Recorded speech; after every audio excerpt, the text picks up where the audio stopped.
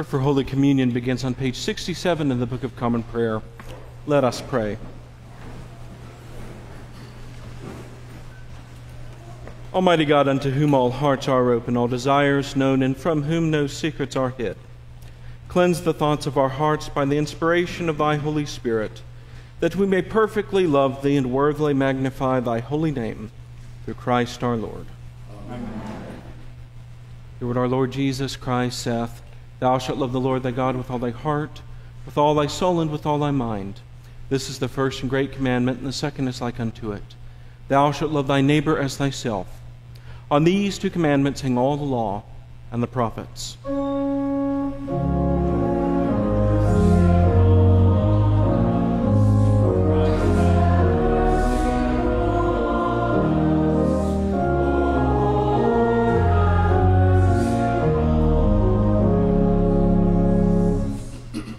Almighty Lord and everlasting God, vouchsafe, we beseech thee, to direct, sanctify, and govern both our hearts and bodies in the ways of thy laws and in the works of thy commandments, that through thy most mighty protection, both here and ever, we may be preserved in body and soul through our Lord and Savior Jesus Christ.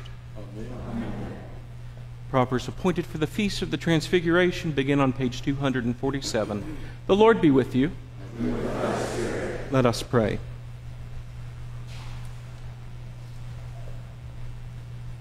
O God, who on the mount didst reveal to chosen witnesses thine only begotten Son, wonderfully transfigured, in raiment white and glistering, mercifully grant that we, being delivered from the disquietude of this world, may be permitted to behold the King in his beauty, who with thee, O Father, and thee, O Holy Ghost, liveth and reigneth one God, world without end. Amen. Grant to us, Lord, we beseech thee, the Spirit to thank, and to do always such things as are right, that we who cannot do anything that is good without thee, may by thee be enabled to live accordingly to thy will, through Jesus Christ our Lord. Amen. Please be seated.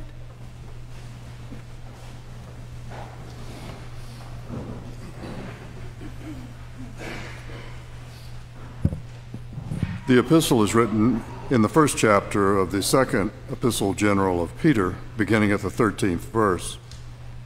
I think it meet, as long as I am in this tabernacle, to stir you up by putting you in remembrance, knowing that shortly I must put off this my tabernacle, even as our Lord Jesus Christ hath showed me. Moreover, I will endeavor that ye may be able, after my decease, to have these things always in remembrance. For we have not followed cunningly devised fables, when we made known unto you the power and coming of our Lord Jesus Christ, but were eyewitnesses of his majesty. For he received from God the Father honor and glory, when there came such a voice to him from the excellent glory, This is my beloved Son, in whom I am well pleased. And this voice which came from heaven we heard, when we were with him in the holy mount. Here endeth the epistle.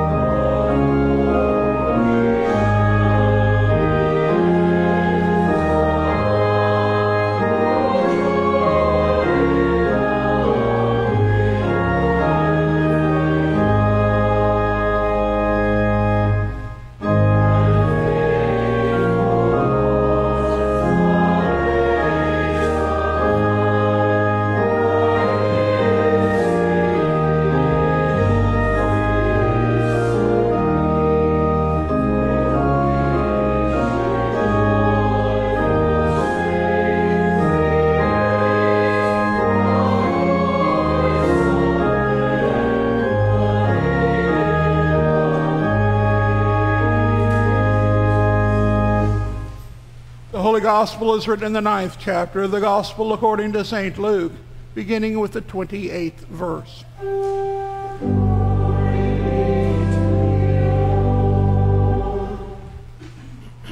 And it came to pass about 8 days after these sayings, he took Peter and John and James and went up into a mountain to pray.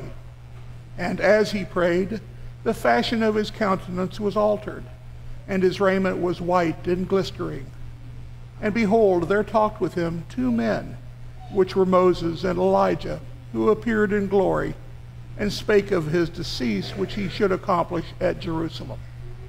But Peter and they that were with him were heavy with sleep.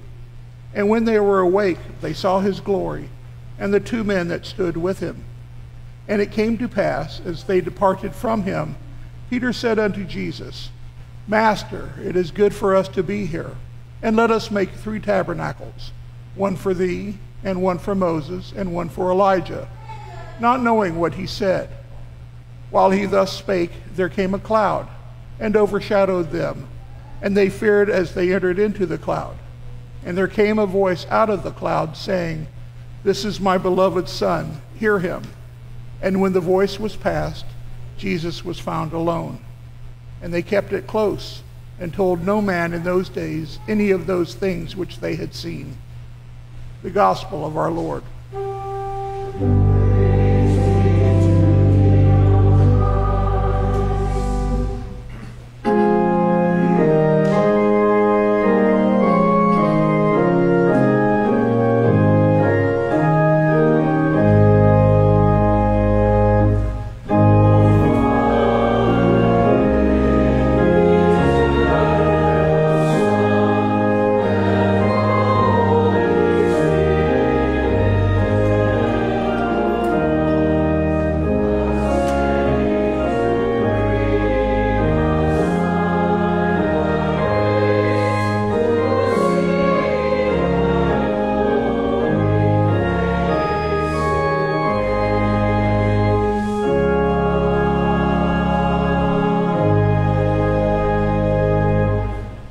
I believe in one God, the Father Almighty.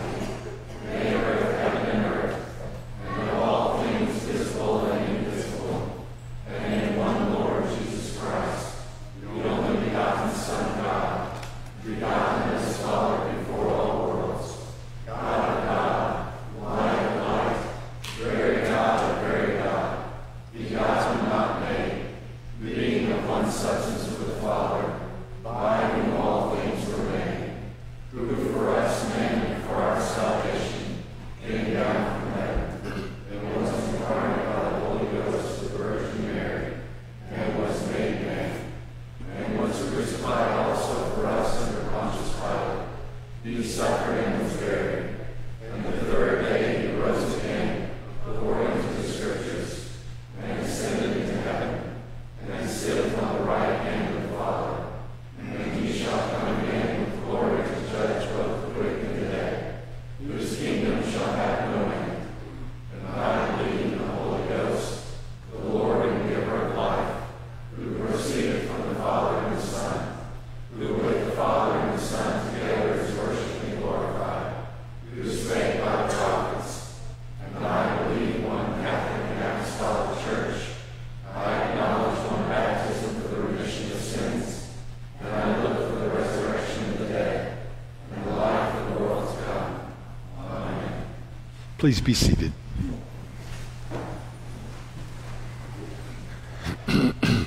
Well, good morning. Good to see all of you here. Welcome to Church of the Holy Communion Cathedral on this Transfiguration Sunday. We're glad to have you here. If you're visiting with us, special welcome to you. We do hope you'll either sign our guest register, which is located in the narthex, or there's a visitor card in the pew back in front of you. You can fill that out and place that in the offering plate as it comes around a little later. We'd like to just get to know you a little better. Also, as you go through the double doors on the right, there is a low table that has some visitor packets. It'll tell you a little bit more about us, so we invite you to take one of those with you. We also invite you to come over after the service next door to our parish hall, Lunt Hall, for refreshments, coffee and donuts. We have really good donuts, so I hope you'll come over. We'll lure you over, whatever it takes. So, just a couple of other announcements. A reminder tonight, there is the tabletop game night social that'll be over in the parish hall, and the details are in the bulletin. Also this week, daily offices, morning prayer 8:30, evening prayer 4:30. Wednesday we do have our noon Eucharist as usual. Also, you'll notice that in the mail you received one of these capital campaign commitment cards as we seek to build an education and leadership building. And so you should have received one of these, and we hope that you'll be prayerfully considering what you might be able to give to that over the next 3 years and return it in. We'd like to dedicate these on September 10th for homecoming, at our homecoming service. So do hope you'll get those in and be praying about that. One other note, 2 of our hymns, the numbers were inadvertently missing. The good news is they're on the hymn boards on either side. So just a heads up on that. When we get to the last hymn, notice it's 572. Well, other announcements, of course. I'm sure I missed something. Make sure you check your bulletin. Are there any birthdays or anniversaries this week that we can pray for? All right, let's turn to page 597. 597.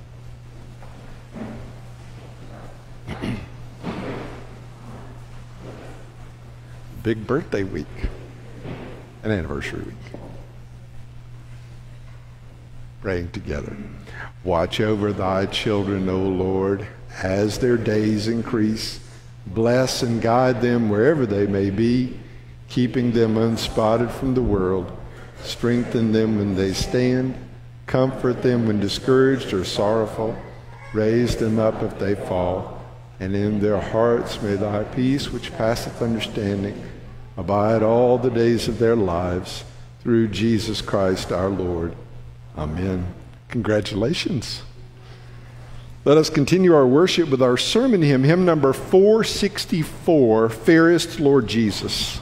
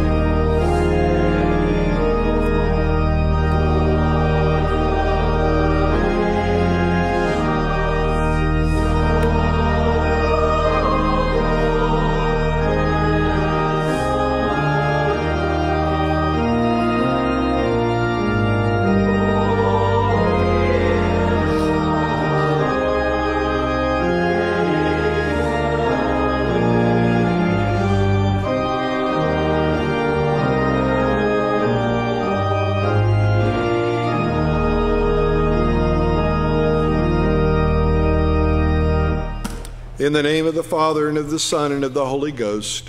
Amen. Please be seated. Well, whenever we're reading the Gospels and we hear that Jesus is going up onto a mountain, we need to pay careful attention. Some of the most important events in the Gospels occurred on mountains. For instance, Jesus was on a mountain when he was being tempted by the devil. It was on a mountain that he gave his most famous sermon. He was crucified on a mountain, and he ascended into heaven from a mountain. So when St. Luke tells us in our gospel lesson that Jesus took 3 of his disciples and went up into a mountain to pray, let us understand that something significant is about to happen. In fact, what was about to happen was a revelation, an unveiling of something that would not be known to us otherwise. Our collect for today uses the word reveal in relation to the transfiguration of Christ. It opens with these words, "O God, who on the mount didst reveal to chosen witnesses thine only begotten Son, wonderfully transfigured in raiment white and glistering."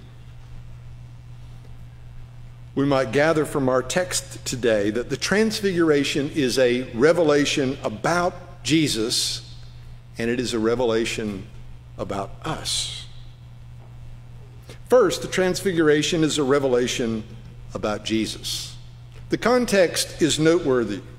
Just before this, Jesus had asked his disciples the important question regarding his identity.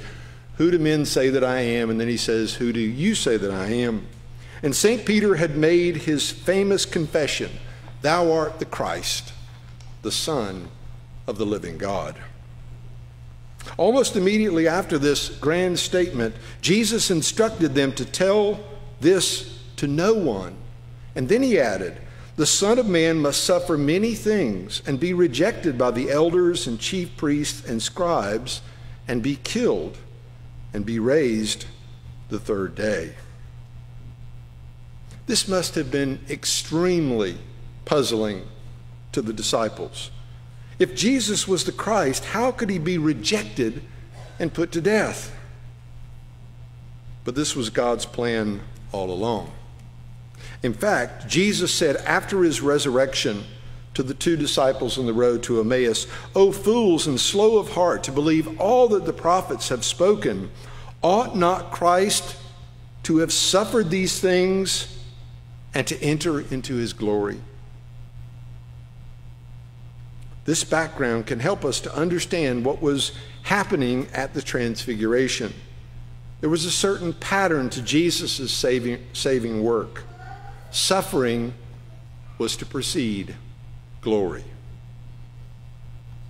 Looking back upon this event and its placement in the Gospels, perhaps we could conclude that this revelation was intended to help the disciples to look through the cross to the glory of Christ's kingdom. In fact, there is this enigmatic statement in the verse immediately preceding our gospel lesson today, which says, where Jesus said, "But I tell you of a truth, there be some standing here which shall not taste of death till they see the kingdom of God." The kingdom was revealed that day to Peter, James, and John. As they reached that mountain and Jesus began to pray, the evangelist tells us the fashion of his countenance was altered and his raiment was white and glistering. Notice that it was not just his clothing that was glowing, it was also his countenance. In that moment, the divine glory which he shared with the Father from all eternity began to shine forth through his skin. And the brightness was so powerful that it radiated through his very clothing. Up to this point, the disciples had witnessed Jesus doing things that pointed to his divinity, walking on water, healing the sick, even raising the dead to life. But now these miraculous acts were supplemented by his own glory shining through his skin. This revelation of Jesus' divine glory should have sustained the disciples through his impending passion, but somehow this connection escaped them until after his resurrection. The Transfiguration was a revelation of the true identity of Jesus Christ. And we would gather that now the glory of Jesus shines through his skin perpetually. For when St. John was granted his vision on the Isle of Patmos, he described Jesus in this way: his countenance was like the sun shining in its strength, and when I saw him, I fell at his feet as dead. Since St. John had been one of those chosen witnesses that day, surely the memory of the Transfiguration must have flashed through his mind in that moment. But the Transfiguration was also a revelation about us. That is, what Peter, James, and John experienced that day and then recorded as chosen witnesses for us was intended to reveal something very important about our future. Our collect asked God to, quote, mercifully grant that we, being delivered from the disquietude of this world, may be permitted to behold the King in his beauty. In other words, let us have the same vision that Peter, James, and John had. This prayer recognizes that this event would have had lasting implications for all who believe that Jesus Christ is Lord. Note first the request to be delivered from the disquietude of this world. All of us who have lived long enough have experienced this disquietude. We have suffered from illness or have watched others suffer. We have suffered from the loss of loved ones. The words of our Lord ring in our ears. In this world ye shall have tribulation. But his promise that follows sustains us with hope. But be of good cheer, for I have overcome the world. At almost every funeral we hear these comforting words from St. Paul. For I reckon that the sufferings of this present time are not worthy to be compared with the glory which shall be revealed in us. Here is the same pattern that we noted from our Lord's own life. Suffering precedes glory. So we pray that we might be delivered from the disquietude of this world and that we may be permitted to behold the King in his beauty. Let us learn to look through our suffering and long for the glory that shall be revealed when Christ returns. Because when we see him, all our troubles shall be over, and we will experience the glory that has been promised to us. One day we will behold our King and shall never leave. St. Paul promises us, when Christ, who is our life, appears, then you also will appear with him in glory. So on this great feast of the Transfiguration, let us be comforted in the revelation of the divine glory of Christ. And let us long to experience that glory for ourselves when we shall be delivered from the disquietude of this world to live in his eternal and glorious kingdom. Amen. And now let us remember the words of our Lord Jesus, how he said, it is more blessed to give than to receive.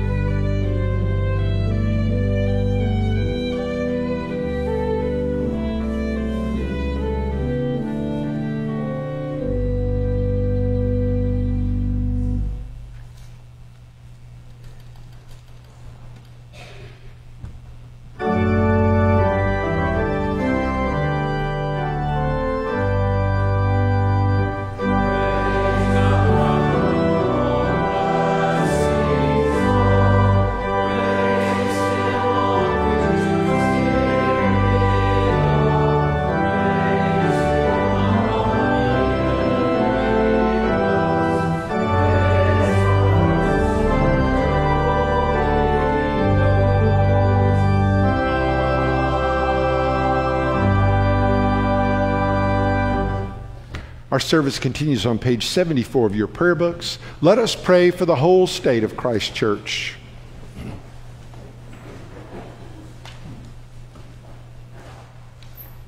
Almighty and ever-living God, who by thy holy apostle has taught us to make prayers and supplications and to give thanks for all men, we humbly beseech thee most mercifully to accept our alms and oblations and to receive these our prayers which we offer unto thy divine majesty, beseeching thee to inspire continually the universal church with the spirit of truth, unity, and concord, and grant that all those who do confess thy holy name may agree in the truth of thy holy word and live in unity and godly love. We beseech thee also so to direct and dispose the hearts of all Christian rulers, that they may truly and impartially administer justice to the punishment of wickedness and vice, and to the maintenance of thy true religion and virtue. Give grace, O Heavenly Father, to all bishops and other ministers, that they may, both by their life and doctrine, set forth thy true and lively word, and rightly and duly administer thy holy sacraments. And to all thy people give thy heavenly grace, and especially to this congregation here present, that with meek heart and due reverence they may hear and receive thy holy word, truly serving thee in holiness and righteousness all the days of their life. And we most humbly beseech thee of thy goodness, O Lord, to comfort and succor all those who, in this transitory life, are in trouble, sorrow, need, sickness, or any other adversity. And we also bless thy holy name for all thy servants departed this life in thy faith and fear, beseeching thee to grant them continual growth in thy love and service, and to give us grace so to follow their good examples, that with them we may be partakers of thy heavenly kingdom. Grant this, O Father, for Jesus Christ's sake, our only mediator and advocate. Amen. Ye who do truly and earnestly repent you of your sins and are in love and charity with your neighbors, and intend to lead a new life, following the commandments of God and walking from henceforth in his holy ways, draw near with faith, and take this holy sacrament to your comfort, and make your humble confession to Almighty God, devoutly kneeling. Almighty God, Father of our Lord Jesus Christ, maker of all things, judge of all men, we acknowledge and bewail our manifold sins and wickedness, which we from time to time most grievously have committed, by thought, word, and deed, against thy divine majesty, provoking most justly thy wrath and indignation against us. We do earnestly repent and are heartily sorry for these our misdoings. The remembrance of them is grievous unto us. The burden of them is intolerable. Have mercy upon us. Have mercy upon us, most merciful Father. For thy Son, our Lord Jesus Christ's sake, forgive us all that is past, and grant that we may ever hereafter serve and please thee in newness of life, to the honor and glory of thy name, through Jesus Christ our Lord. Amen. Almighty God, our Heavenly Father, who of his great mercy hath promised forgiveness of sins to all those who with hearty repentance and true faith turn unto him, have mercy upon you, pardon and deliver you from all your sins, confirm and strengthen you in all goodness, and bring you to everlasting life, through Jesus Christ our Lord. Hear what comfortable words our Savior Christ saith unto all who truly turn unto him. Come unto me, all ye that travail and are heavy laden, and I will refresh you. So God loved the world that he gave his only begotten Son, to the end that all that believe in him should not perish, but have everlasting life. Hear also what St. Paul saith. This is a true saying, and worthy of all men to be received, that Christ Jesus came into the world to save sinners. Hear also what St. John saith. If any man sin, we have an advocate with the Father, Jesus Christ the righteous, and he is the propitiation for our sins. Lift up your hearts.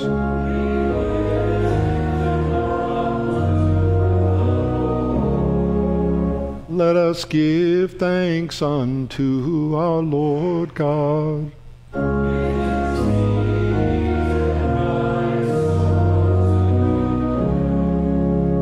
It is very meet, right, and our bounden duty, that we should at all times and in all places give thanks unto thee, O Lord, Holy Father, Almighty, everlasting God, because in the mystery of the Word made flesh, thou hast caused it a new light to shine in our hearts, to give the knowledge of thy glory in the face of thy Son, Jesus Christ our Lord.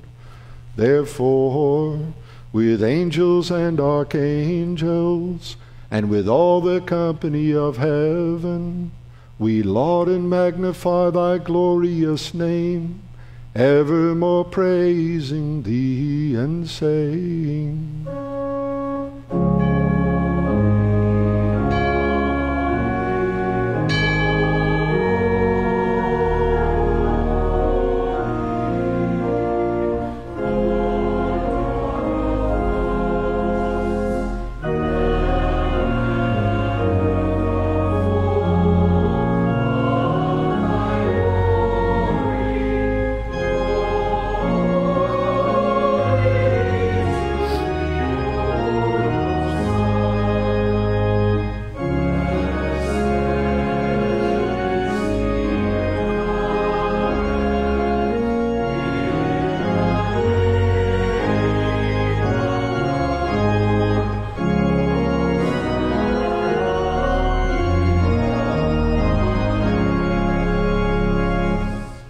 All glory be to thee, Almighty God, our heavenly Father, for that thou of thy tender mercy didst give thine only Son, Jesus Christ, to suffer death upon the cross for our redemption, who made thereby his one oblation of himself once offered, a full, perfect, and sufficient sacrifice, oblation, and satisfaction for the sins of the whole world, and did institute and in his holy gospel command us to continue a perpetual memory of that his precious death and sacrifice until his coming again.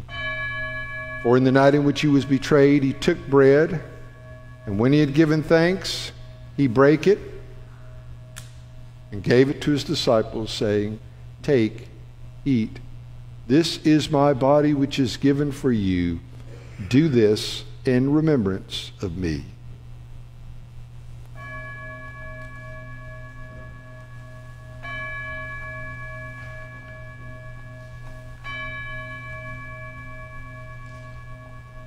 Likewise, after supper, he took the cup, and when he had given it to them, he gave it, and when he had given thanks, he gave it to them, saying, Drink ye all of this, for this is my blood of the New Testament, which is shed for you and for many for the remission of sins. Do this as oft as ye shall drink it, in remembrance of me.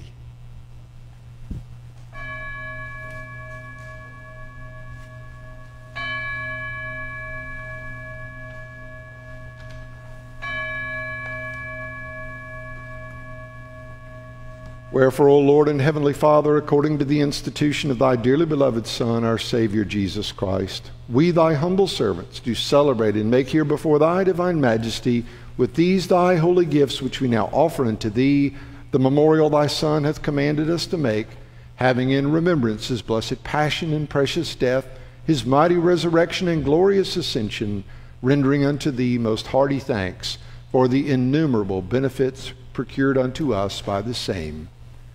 And we most humbly beseech thee, O merciful Father, to hear us, and of thy almighty goodness vouchsafe to bless and sanctify with thy word and Holy Spirit these thy gifts and creatures of bread and wine, that we, receiving them according to thy Son, our Savior Jesus Christ's holy institution, in remembrance of his death and passion, may be partakers of his most blessed body and blood. And we earnestly desire thy fatherly goodness mercifully to accept this our sacrifice of praise and thanksgiving, most humbly beseeching thee to grant that, by the merits and death of thy Son, Jesus Christ, and through faith in his blood, we and all thy whole church may obtain remission of our sins and all other benefits of his passion. And here we offer and present unto thee, O Lord, ourselves, our souls and bodies, to be a reasonable, holy, and living sacrifice unto thee, humbly beseeching thee that we and all others who shall be partakers of this holy communion may worthily receive the most precious body and blood of thy Son, Jesus Christ, be filled with thy grace and heavenly benediction, and made one body with him, that he may dwell in us, and we in him. And although we are unworthy through our manifold sins to offer unto thee any sacrifice, yet we beseech thee to accept this our bounden duty and service, not weighing our merits, but pardoning our offenses through Jesus Christ our Lord, by whom and with whom, in the unity of the Holy Ghost, all honor and glory be unto thee, O Father Almighty, world without end. Amen. And now, as our Savior Christ hath taught us, we are bold to sing, Our Father,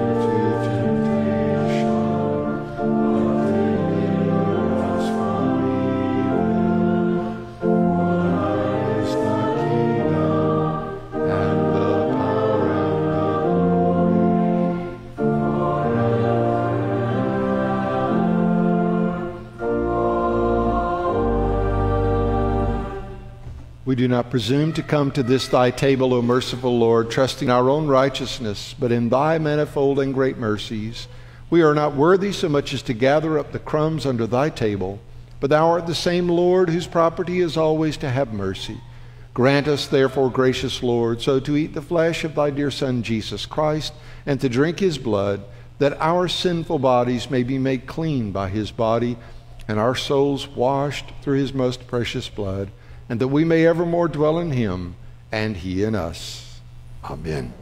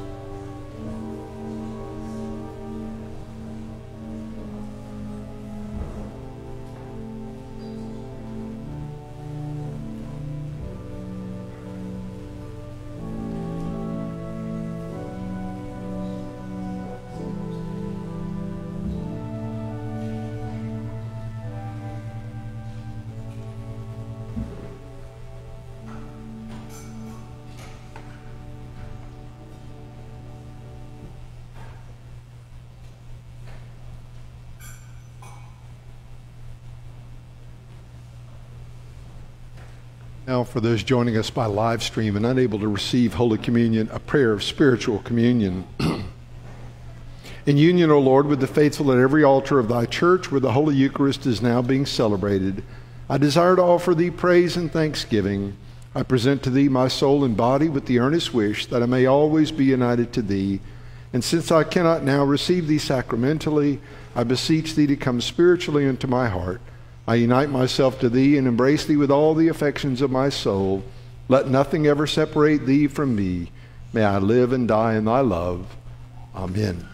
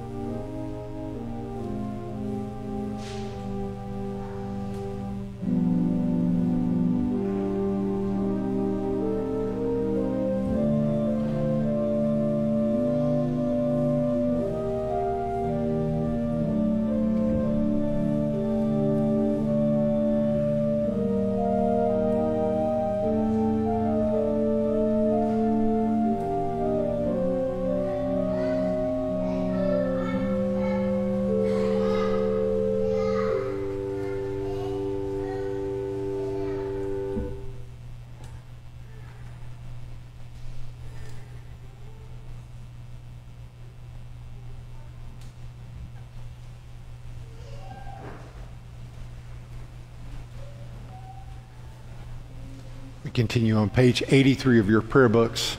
Let us pray.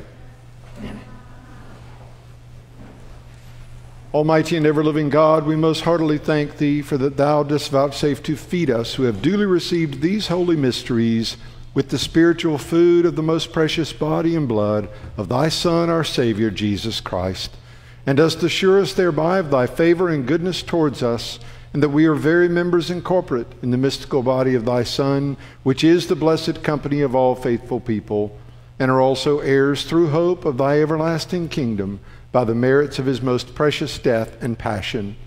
And we humbly beseech thee, O Heavenly Father, so to assist us with thy grace, that we may continue in that holy fellowship and do all such good works as thou hast prepared for us to walk in, through Jesus Christ our Lord, to whom with thee and the Holy Ghost be all honor and glory, world without end.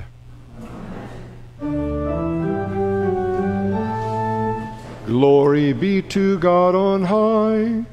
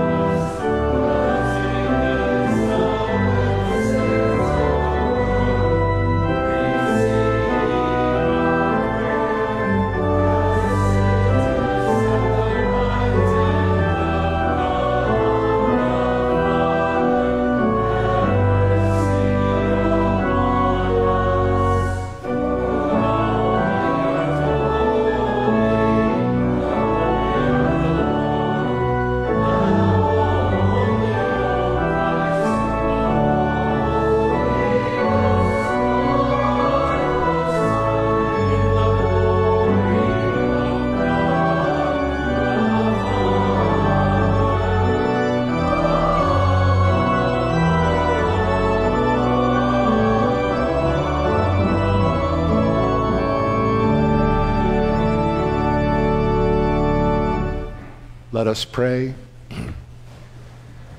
The peace of God which passeth all understanding, keep your hearts and minds in the knowledge and love of God and of his Son, Jesus Christ our Lord.